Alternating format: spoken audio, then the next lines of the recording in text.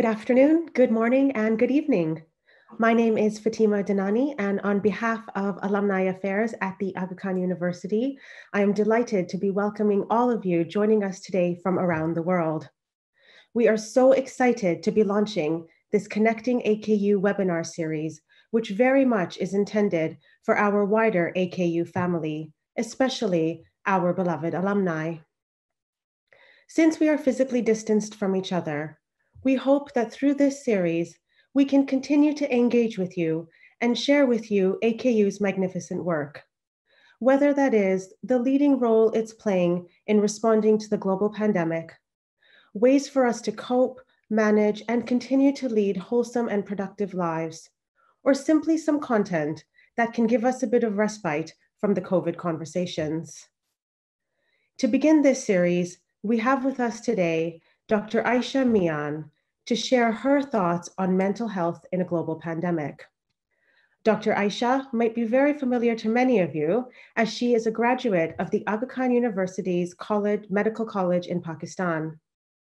Currently, she serves as the university's Dean of Students and as a faculty member in the Department of Psychiatry.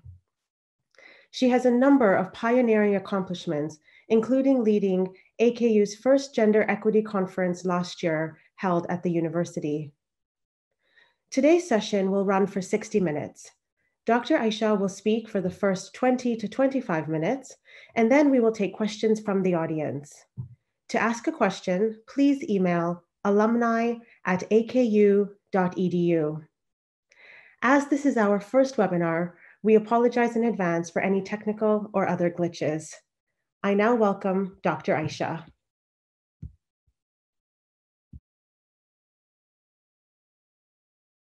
Thank you so much, Fatima. Wonderful being here. And now I'm going to try to see if I can share my screen.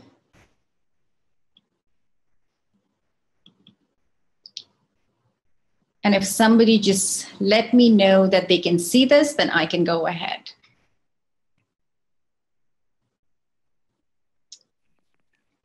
Yes, Dr. Aisha, we can see it. Okay, wonderful. So welcome everyone. First of all, thank you so much to AKU Alumni Affairs for putting together this fantastic initiative called Connecting AKU and bringing the AKU community together at this very difficult time. From what I know from Abdul Wahidna is that we have about 60 to 70% of the audience today is our alumni, and then we have some students. We also have AKU faculty, AKU staff, we have AKU supports, and then we have about 30 to 40 of members that are outside of AKU. So welcome everyone. We also have people from different parts of the world actually. So a number of people from Pakistan, but then we also have within us in our audience, people from East Africa, people from London, US, a couple from Saudi Arabia, Malaysia. So this is absolutely wonderful. I think this really brings the whole globe, the whole world together, and really privileged and humbled to be talking to you all today. So I'm going to be talking for about 20, 25 minutes, just giving an overview of mental wellness during these unprecedented times. A lot of material that I'm going to be talking about, perhaps you know already. And then what I would really be interested in is for us to have some sort of a discussion, some sort of a question answer session after I have spoken. So for your questions, while I'm talking, if you can email your questions to alumni@aku.edu, then Fatima will be collecting those, and I'll answer those when I'm done with my talk. So to get started, I just want to start with a few disclosures. So I think it's important for all the audience to understand the context that I come from, because that always colors perspectives, that colors, what I'm going to tell you and how I perceive what is happening to us today. So first of all, I'm a psychiatrist and my subspecialization is in child adolescent psychiatry. So a lot of what I show, a lot of what I talk about, some of the figures and some of the cartoons that I show do come from that lens of, working very closely with parents, with families, with the youth as well as children. I also have two kids, an 18-year-old and a 13-year-old. My husband is an ER physician. I live in Pakistan. The reason I say all of these things is that, I am in lockdown with all of these people. Like a lot of you maybe with your families. And again, that colors what I am going through and, how I perceive what is happening around us.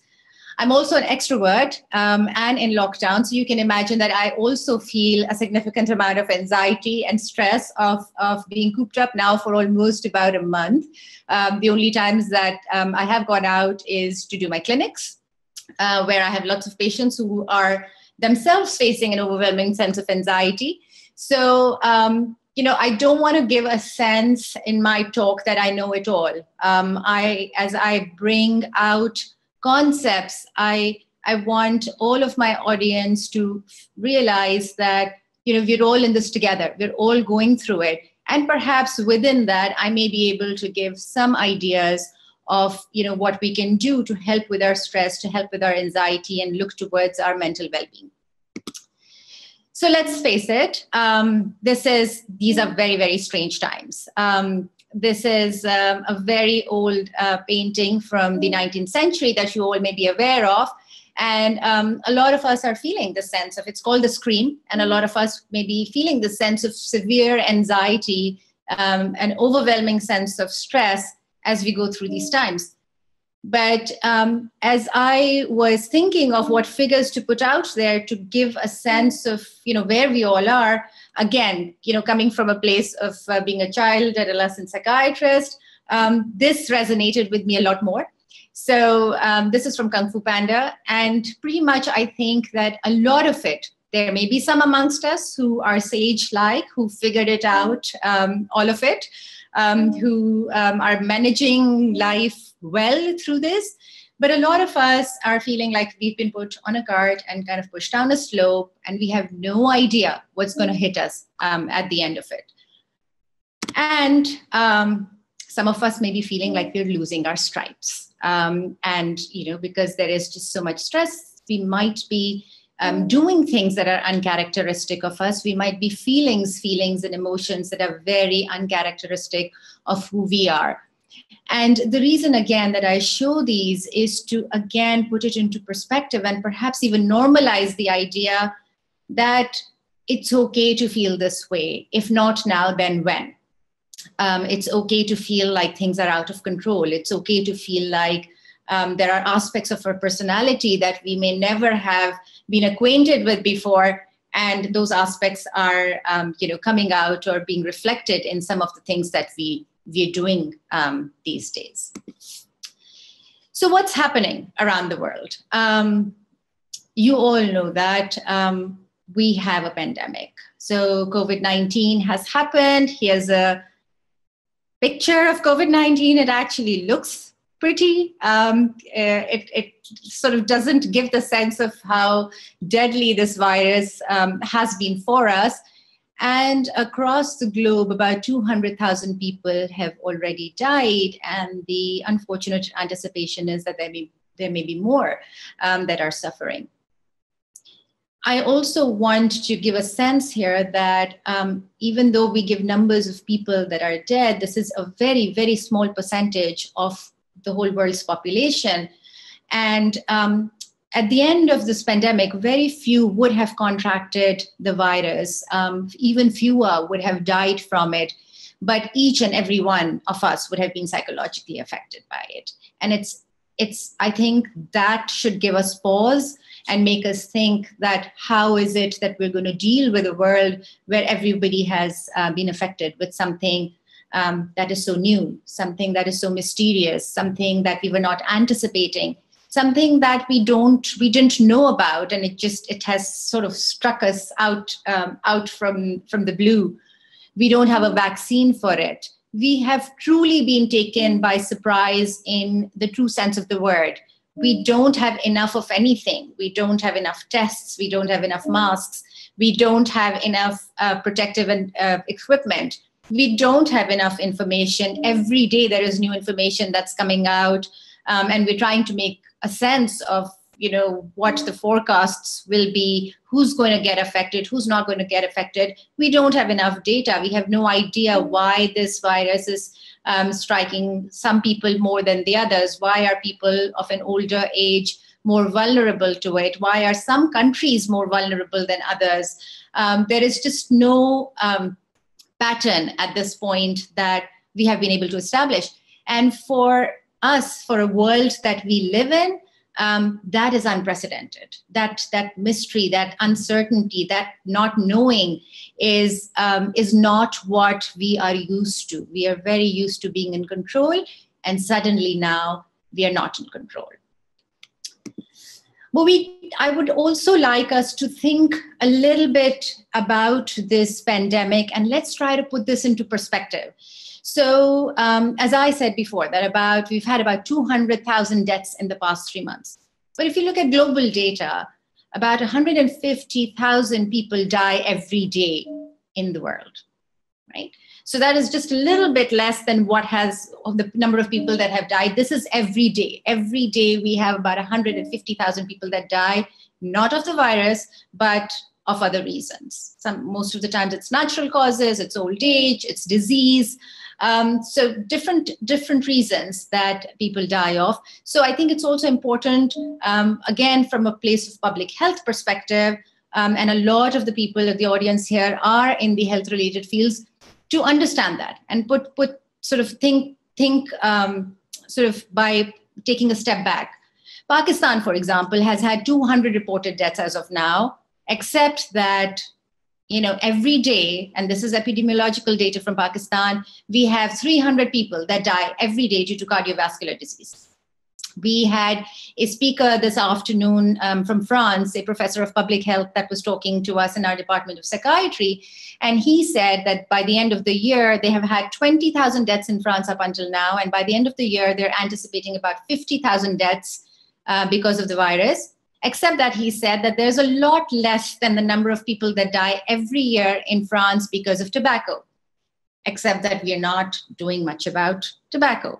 So the reason that I say all of these things is for us to get a sort of a larger global perspective of the virus and what it's doing to us, and then kind of try to think that if that is the case, if in the larger perspective, these are still fewer deaths, this is still something that actually we can in some ways control. We know we can do small things, we can wash our hands, we can keep a distance, and we can manage this. Why is it causing so much anxiety? And I'll tell you in a minute.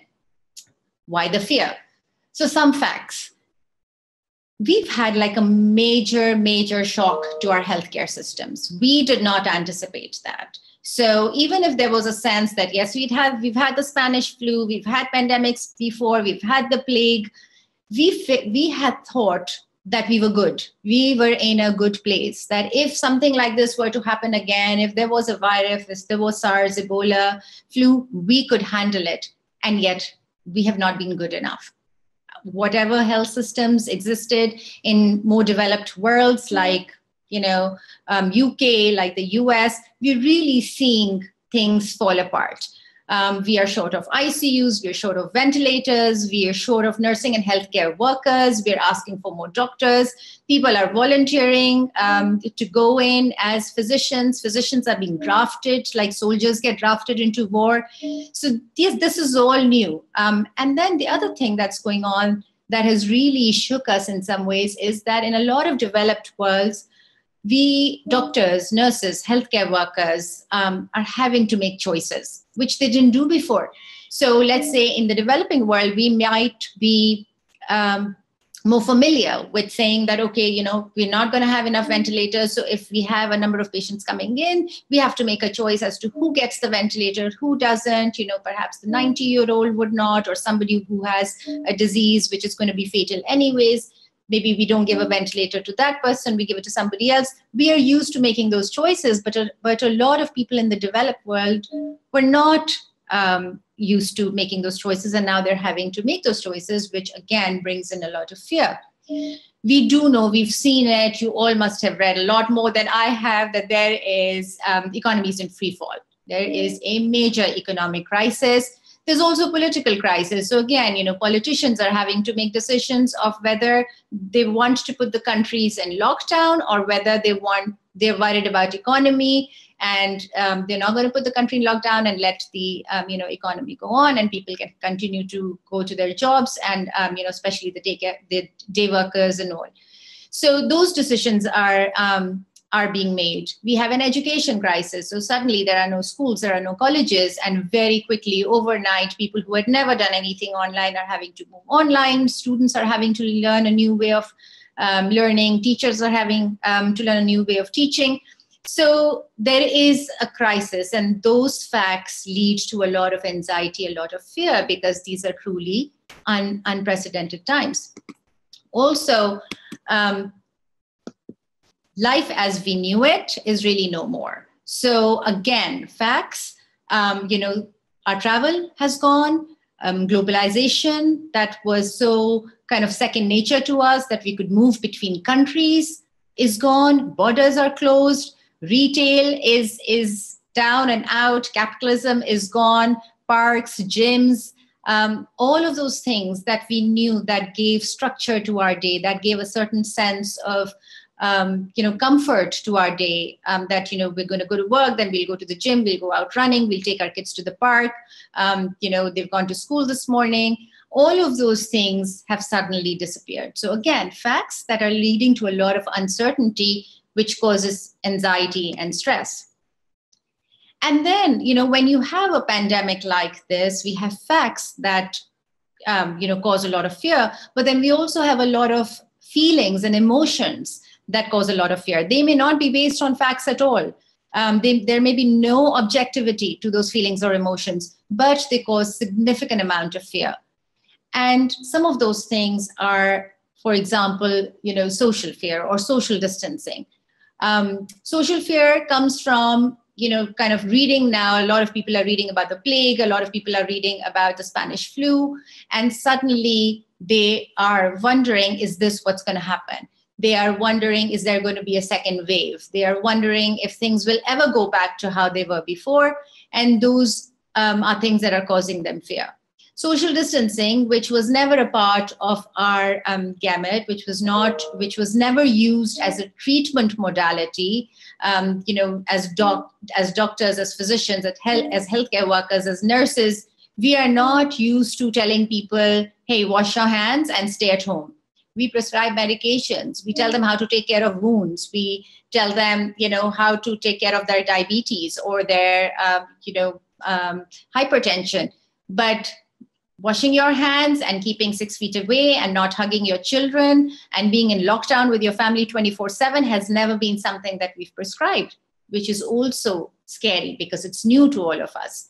I mentioned before, no globalization. We're not moving across borders. Some of us have families that are, very far away now, when they didn't seem so far away up until a month ago or 2 months ago. And now suddenly we're unable to bring them to us or go to them. There are significant feelings of insecurity. We have no idea, even though there is no objectivity to it. There is no objectivity to the fact that if I was to go out and run in my lane outside, that I will catch the virus. But the fear, not knowing who has who has COVID, who doesn't have COVID, if I come too close to that person, will I get it? Those are all feelings of insecurity that may not be based in facts at all, but make us feel very, very anxious. We've also had a change in our priorities. So things that kind of gave us comfort. So for example, we'll go out and eat, have a family meal outside. We'll go to a restaurant. Those have gone away. I'm feeling really down, so I'll go and, go do some shopping and, buy some fun thing for myself, even if it's small. That choice has gone away. We're realizing that we have to find our comfort in things that were not based in capitalism. We have to find our comfort in relationships and family time. And that causes a lot of fear. And then, we're also realizing that relationships are a lot more important than capitalism, than grades, than Ivy League schools. all of that, life in general, what is more important? My running is important, my music is important, my reading is important. All of those things are different than what they were yesterday. I'm going to take just a couple of minutes to specifically talk about healthcare workers, because they really are at significantly more risk at this time of mental health concerns and also just burnout. And I know that a significant percentage of this audience are people related to the health fields. So what are some of the challenges for healthcare workers, and what is it that's causing them to be more anxious? So there are limited resources, right? We've talked about ventilators, we've talked about tests, we've talked about masks. We are being asked to use PPE, which is the protective equipment, but we don't all know how to use it. And even the places that have it, people are scared that are we using it the right way? There's also a significant lack of organizational clarity. So who's doing what, who is in charge, things have changed, and that causes significant amount of concern. There are altered standards of care. So, we will not, we're hearing a lot of stories from England, for example, where they don't have enough ventilators, they don't have enough ICU beds, and they're having to decide who stays home and who gets to be admitted to the hospital. And sometimes, those may not be based on the ethical standards and values that you were used to, which causes a significant amount of moral injury to healthcare workers, which leads to burnout. There's a lot of witnessing of deaths. And in a lot of cases, because these deaths are happening in isolation, physicians and nurses and healthcare workers are really the only people who are around these people as they're dying. So you're having to comfort somebody who's dying, who's alone, and you suddenly now are their only family. And that also then causes a significant amount of anxiety and just burden for the healthcare worker.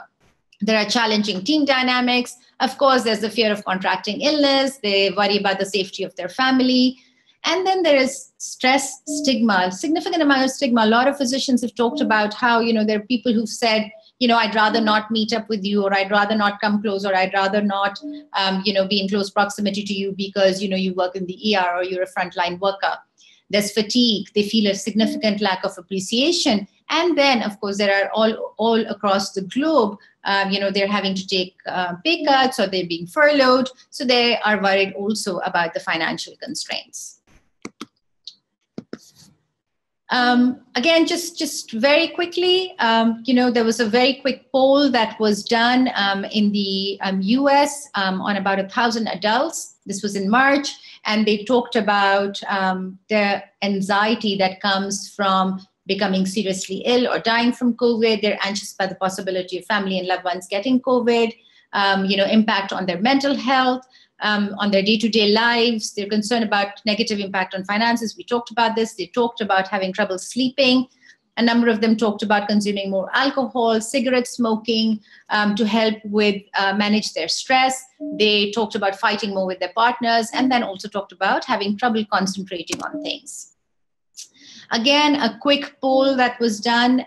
This was again in March, and a good 19 to 25% talked about having had a negative impact, how COVID has had a negative impact on their mental health. And you can see that the percentages are a little bit higher amongst the females, amongst the Blacks, African Americans, Hispanics, and these are again people that already saw disparities even before that. So these are considered minorities, and you see that the impact of mental health is still significantly more on women and minorities.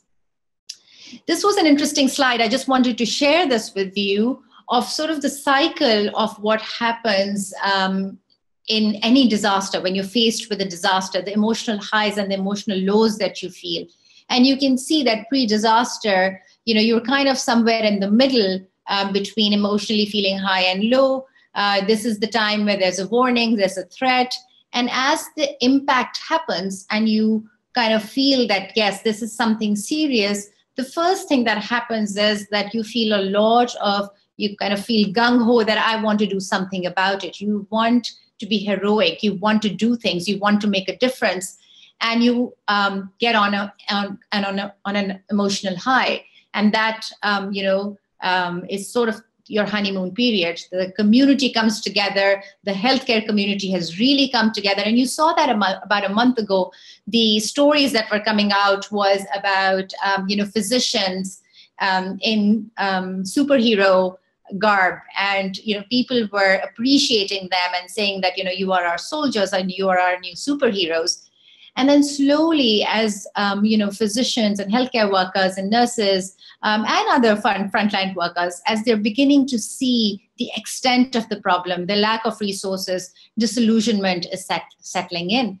And that's when you see the emotional lows, where there are trigger events where deaths may be happening, or your coworkers may be contracting the disease, and that's when you start feeling significant amount of disillusionment. And this is where physicians tend to be at, and not just physicians, all healthcare workers tend to be at a significant risk for contracting mental health disorders, or having or symptoms of depression, anxiety, and stress.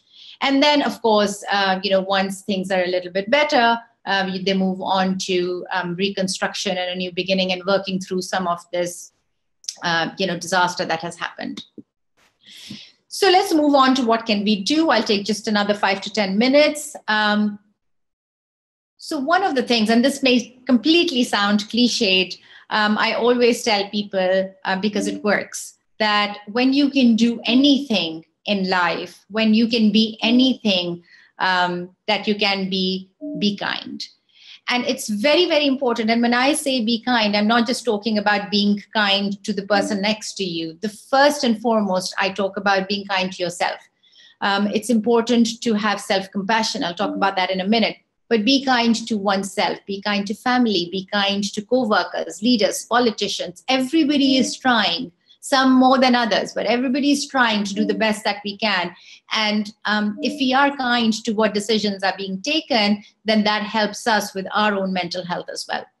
Self-compassion is extremely integral at this time. And the 3 components of self-compassion, the first one is mindfulness. Mindfulness really means that you are living in the moment and you are in touch with whatever you're feeling at that point. So if you're feeling fear, if you're feeling anxiety, if you're feeling anger, if you're feeling bliss, if you're feeling happy being with family, or if you're happy because you were scared that you might have tested positive, but your test comes out negative, understanding and being in touch with your feeling, with your emotion at that time is mindfulness. So knowing what you're feeling at that point.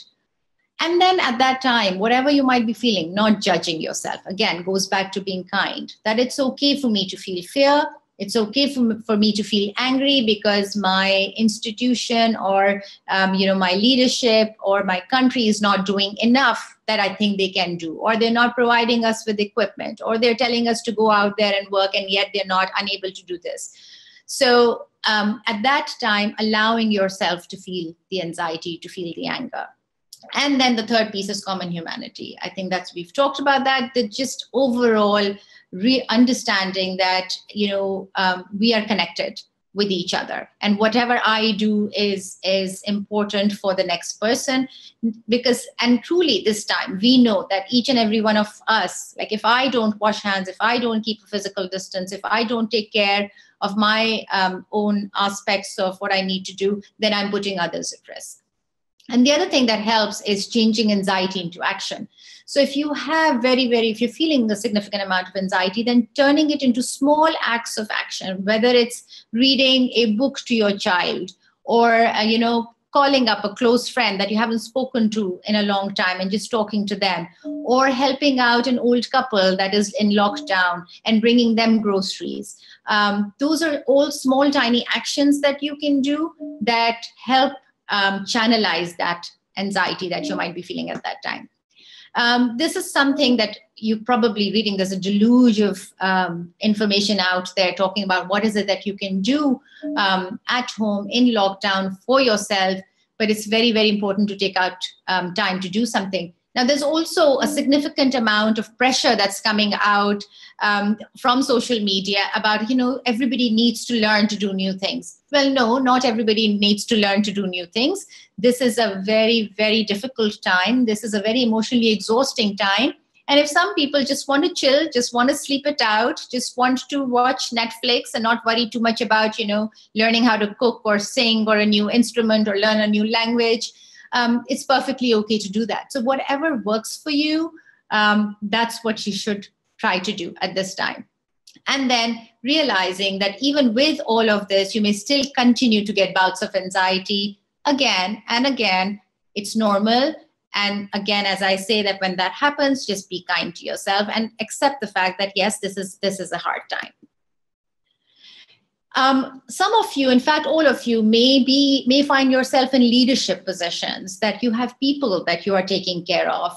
Sometimes it might be just your family that you're having to take care of. And it's important to know that when people when they're stressed and upset, they just want to know that you care before they care what you know.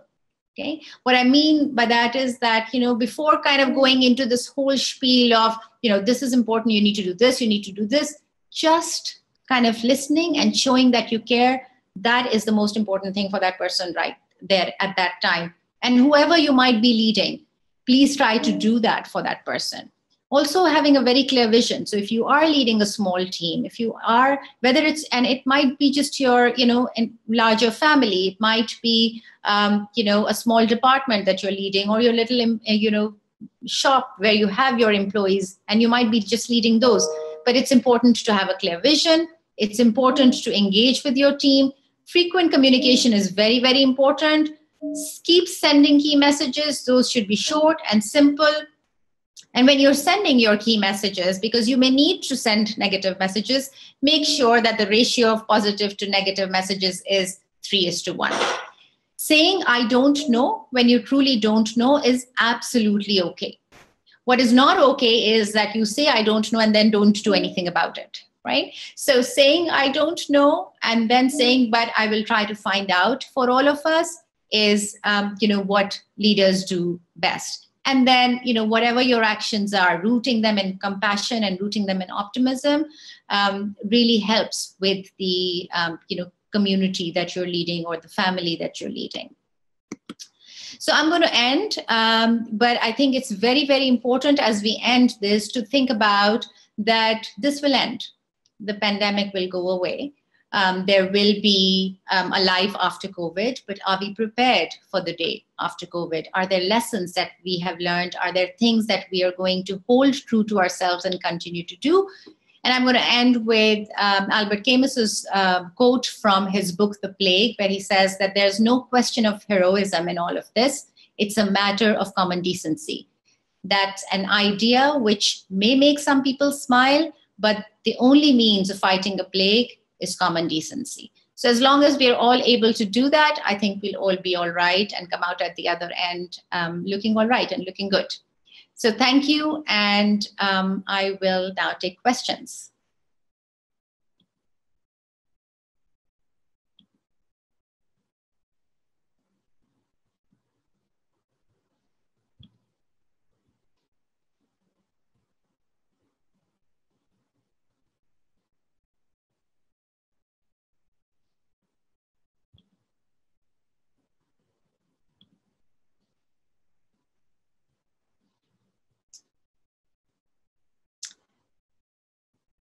All right, so I have a question here. Someone's asking that their concern is that what they have witnessed is stigma towards the family who have had a suspect discharged from quarantine. How do we come to their aid for their psychological comfort? So I think, again, it's important to root whatever decisions and whatever actions that you take in information.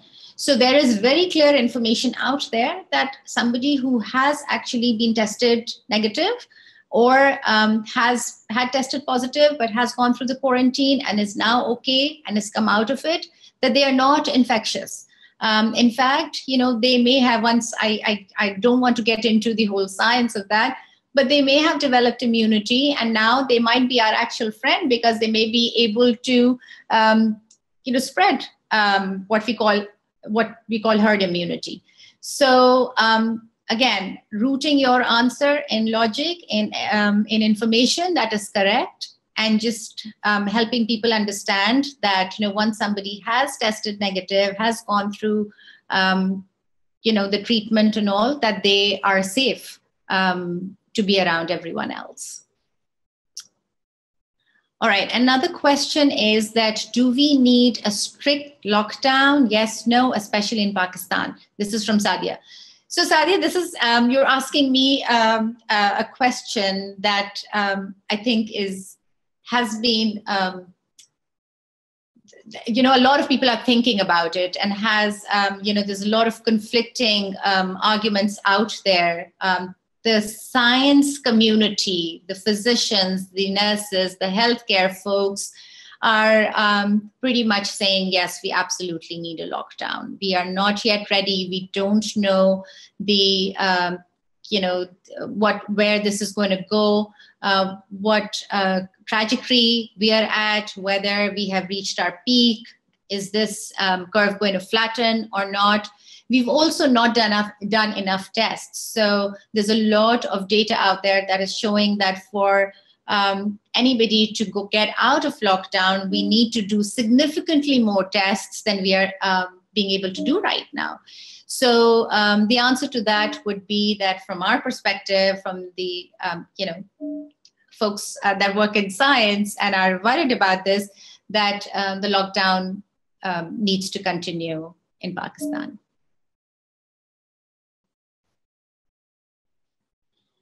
All right, the next question is that I just want to ask one question, that as we all know that this unpleasant pandemic that was never in our mind, it has brought unpredictable change in our lives that we were not prepared for, like financially or in any other way. So how do we keep ourselves and our peace of mind? Again, as I said, this is an uncertain time, and definitely this is not something that we know a lot about. This is new to us. We still have questions. We don't know the trajectory. So this is very concerning. But having said that, there's also very clear things here that we can do to help ourselves, help our family, help our community. There is enough evidence out there that if you wear your masks when you're going out, if you don't go out unless you absolutely need to, if you are washing your hands well, and if you are maintaining a 6 feet distance, that you'll be okay, right? So it's simple, it's clear. And that in itself should be helpful for us to help with some of the anxiety that we're facing, that there are actually concrete things that we can do to help us not get that anxious from this. All right, another question. I'm too anxious when I enter the house from work after using public transport. How do I handle my anxiety? I just imagine I'm infecting my family. Absolutely, I hear you. It's hard. It's hard not feeling that anxiety. Again, one of my disclosures in the beginning was that my husband works in the emergency room. So when he comes back, especially in the earlier days when, we had not quite decided a pattern, he used to be very anxious about, infecting all of us. So, but again, as I said before, if you're taking the right precautions, so even if you're using public transport, if you have your mask on, you're making sure that you're not touching things. If you have touched things, as soon as you come home, washing your hands, wearing a mask when you're outside, even if you're using public transport, are you being able to keep some distance from the people around you? If you're able to do all of those things, then it should not, you should not be sort of that vulnerable to infecting or, make your families vulnerable to getting infected by you. So I think it's just a matter of, being able to understand and logically what is it that we can do and what we can't do. Now, if you do have people in your household that we know may be especially vulnerable, like older family members or family members that are ill, that are facing some chronic medical condition, then it's best that you avoid too much closeness with them, or avoid meeting with them too closely. Try to just talk to them over the phone or keep a safe distance from them.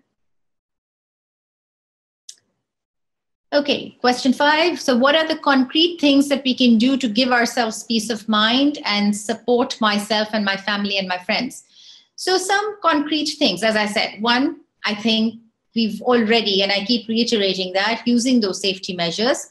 Other things that you can do, this is a good time for us to connect with things that we didn't do before. So are there things that you never got time for before? Are there, did you like listening to music, or did you like reading, or do you want to connect with some old friends or some family members that you haven't been able to talk to in a long time? You can still sit down and have family time together. You can play board games with them. You can watch TV with them.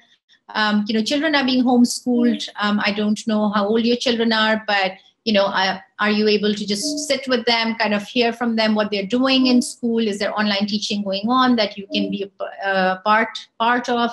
So those are, can you cook together? So those are some things that you can do that can help you relax. Also, if you have YouTube available, then a lot of families that I know are now beginning to, do mindfulness or meditation or yoga or Pilates or aerobics together just through watching YouTube videos. So are you able to do that with family? So those are just some very, very concrete things that you can do to support yourself. And then, of course, within all that, you are in 24/7 lockdown with your family, and that can be hard.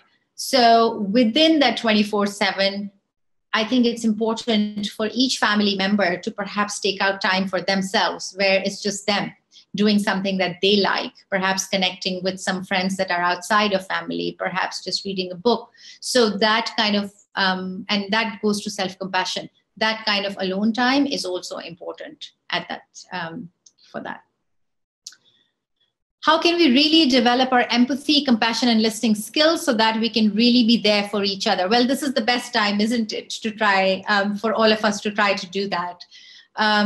So it's just a matter of doing it. It's just a matter of putting your phone away, putting your laptop away, putting your iPad away, and sitting down with somebody who's next to you, whether it's your child, whether it's your spouse, your parent, your friend, or connecting with your friend over, WhatsApp, video, FaceTime, whatever, and then just listening and just hearing from them what is it that they're going through, and what fears they may have. Because one of the things that we talk about a lot in helping with some anxiety and depression is just being there for other people and listening, just listening to them, and also for you to talk to people about what you are going through, because that also tends to be extremely helpful.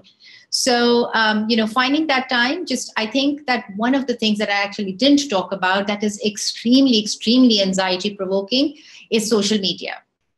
I just did clinic today, and out of, 6 patients that I saw, 4 of them were talked about feeling incredible amount of anxiety because they said that we can't put the phone down, we can't switch off the TV, and all we hear is about the horrific things that are happening around COVID-19. And that is hard. That is very, very hard. And not just information around COVID-19, for your adolescents, for youth, for adults. Going on Instagram, going on Facebook, and seeing that, somebody has just learned to, a new skill, or somebody is cooking something fancy every day, or somebody is, learning how to dance, or somebody has, their kids have done this. I mean, that in itself, that exodus of information of what's happening in other people's lives and what's happening in the world can be very anxiety provoking. So as much as possible, I know it's hard, I struggle with it too, but as much as possible, picking your phone up or looking at news as less as possible, perhaps, 2 to 3 times a day, and then just put it away, because that causes significant amount of anxiety. So much is too much. How much news and media inputs do you think we should consume during this period in order to protect our mental health? I just answered this question. There is this whole new kind of concern that has come out of this pandemic, which is called infodemic, right? Which is just a deluge outpouring of information, right, wrong, who knows? But it's just pouring from all angles, and it's making us question what is it that we are doing. There's all sorts of conspiracy theories that are, flying around. There's 5G, there is BCG, there is this, there's that. I mean, also there's biological warfare. So there's just significant amount of information out there that may or may not be helpful for us to know. So, if at all possible, I say once or twice a day. But if you really are a news junkie, then try cutting it down to maybe 3 times a day. But really downgrade that. I think it's very, very important to not be on TV, on screen. It's also not good for children. Whoever has children at home, I tell parents all the time that your anxiety is being transmitted to children, and if you are watching TV all the time and you are kind of in this constant state of stress and anxiety, they're going to feel that. And at the other end of the pandemic, that's going to frame how they look at life, because these are the formative years of their lives. So it's important to be able to contain that for your children. Post-traumatic stress disorder can be a very real thing. And a lot of it is really caused now these days by what they're watching on TV and what they're hearing from their families around them. How can we, well, this is somebody who's thanking me for a superb talk, so you're very, very welcome. And then they ask that how can we help someone who already has a tendency to mental health issues, depressive thoughts, but not clinical, especially if they cannot go out, recommended due to their age and underlying condition. Excellent question. I actually did not touch upon that. People who are who have already been suffering from psychiatric disorders tend to be at much higher risk during this time. So again, as I said before, my patients are that already had anxiety or already had depressive disorders are feeling significantly more sort of a rise in severity of their symptoms at this point. And it's important, first of all, if there is at all a possibility of reaching out to their psychologists, their therapists, their psychiatrists online. Lots of places now are having teleclinics. Please do that. It's important to get professional help, even if they're unable to get out. There are lots of helplines these days, even in Pakistan. There are places that are doing free teleclinics. I know Mayo Hospital in Lahore is doing free teleclinics. I know Sehat Kahani is doing free teleclinics. We are doing teleclinics. So even if you are not able to go out in person, reaching out through those hotlines, through those helplines, and trying to reach out to a professional is very important at this point. Do you think, okay, I am fortunately stuck on an island, which during the day isn't under a lockdown. I do Instagram stories on my page of the beach, sunset, pools to enhance the morale of those who cannot witness these in person during this time. Do you think this is a good idea, or will it further affect those in lockdown negatively? No, it's wonderful. Please share positive messages. Please share lovely pictures. When I'm on Twitter,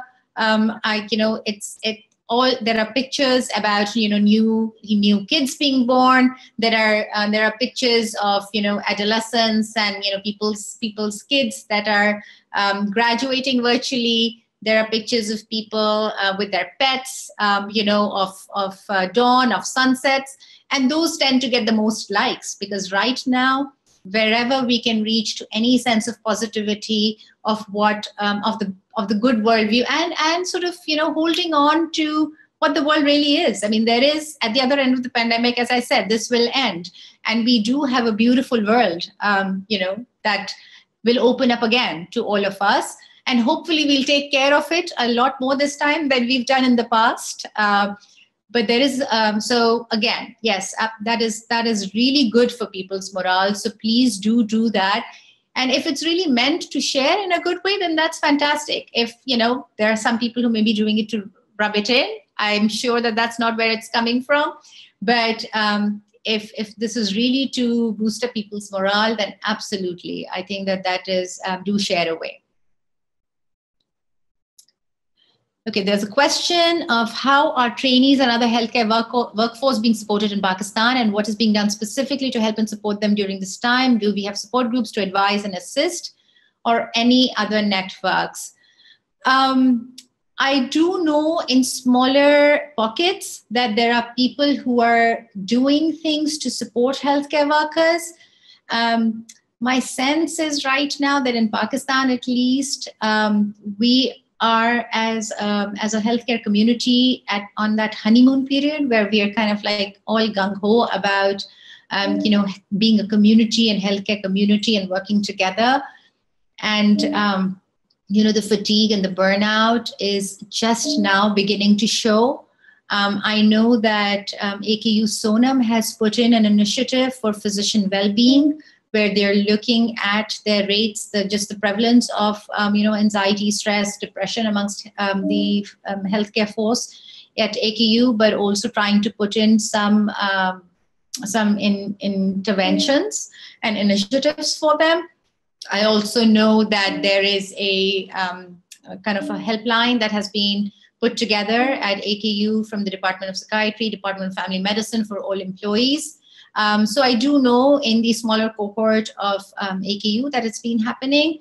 I know that in some parts of other hospitals that they are doing some things, but at a larger level, at a provincial level, at a national level, no. And one of the things that we are beginning to talk about as a group is that there needs to be some sort of a provincial and national plan in every country. A lot of countries now have it. Mental health is really now on everyone's mind. And right now we are dealing with the emergencies around the actual infection.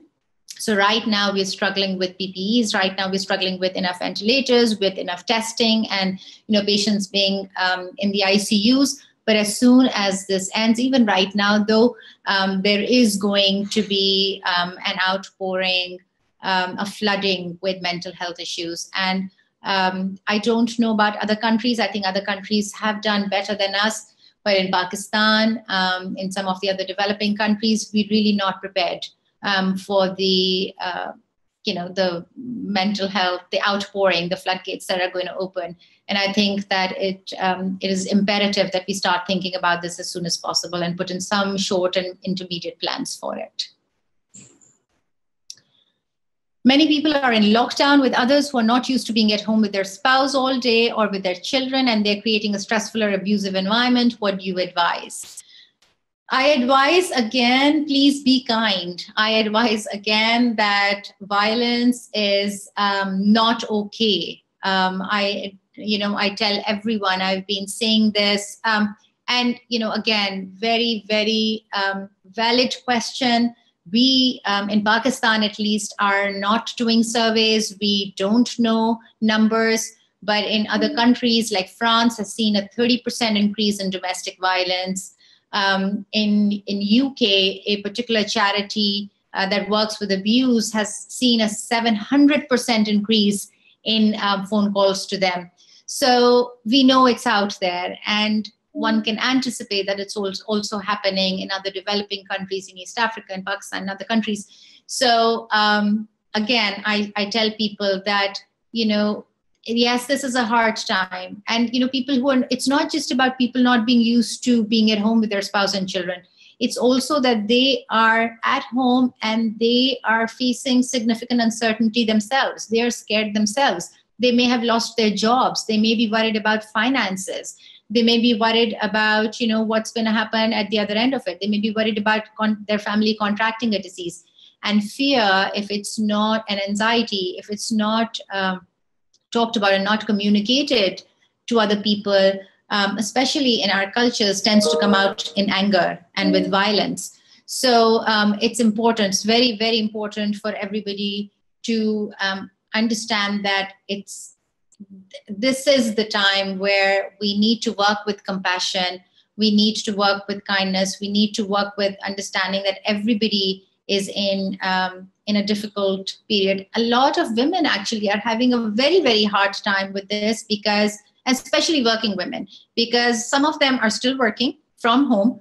They're having to take calls. They're having to, take conference calls. Teachers are having to do online classes, and they're now also homeschooling their own children, and they are, doing whatever housework that needs to be done. So, again, a lot is being written about, how a woman's work has actually exponentially increased since this lockdown has happened.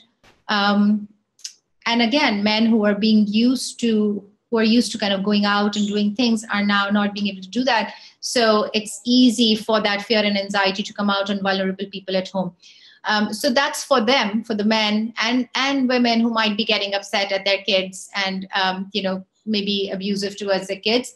But I think also for them, I think they need to understand that they need to say no to violence. Any kind of violence, they need to stand up and say, this is not acceptable.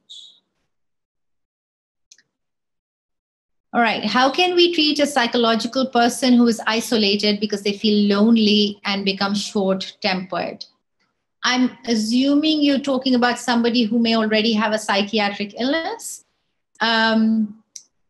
So yes, loneliness, isolation, I think that those are very, very valid things, that are valid feelings, valid emotions that people are going through at this time. And I think it's so important to figure out. I made my own disclosure, right? That I kind of like having people over. I like going over to people. I like being with family and friends. And it's hard. I mean, I'm not isolated. I've got family. I get out, but it's still hard to be in lockdown like this. So, finding out ways. We have technology, which, perhaps people didn't have in the previous plagues and, other times when pandemics occurred. So how is it that we can help them connect with their family, with their loved ones, with their friends? Can we reach out to them once or twice a day to kind of just check on them and see if they're doing okay? So using technology at this time and helping them use technology, if it's something that they've not done before, helping them, teaching them of how we can stay connected. I think that that's the way to go. Okay, what differences do you anticipate as a mental health expert between the anxiety in working women compared to homemakers who are more used to being home? It's new for everyone. I think that even the ones that are homemakers are now have children at home, and they are also having to transition into now looking after their children's homeschooling, their children's sort of, teaching, learning, and figuring out. And then they may have other family members who, even though they were at home, now there are other family members who are homes. Then how do we reckon with that? And how do we find a new normal and a new sort of baseline? So for either one, I think it's hard. For women who used to work outside, I think the workload has sort of almost doubled.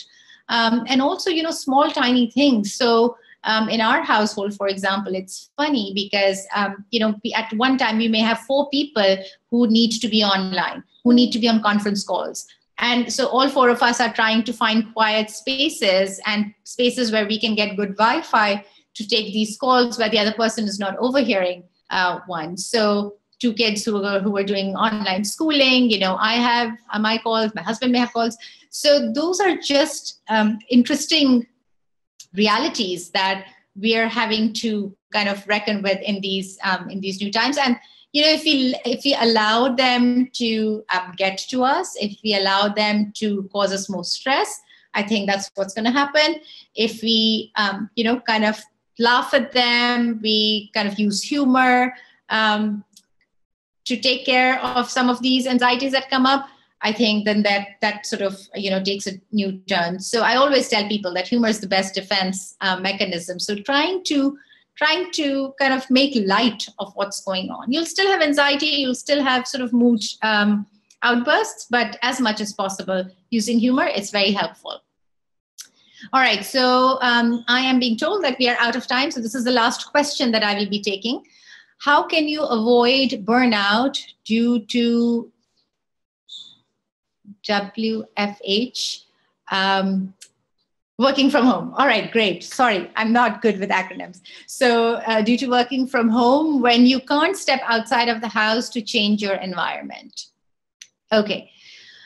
You know, working from home is just a new concept altogether. I just posted an article on my social media about how doing teleclinics is actually so much more exhausting than seeing patients in person.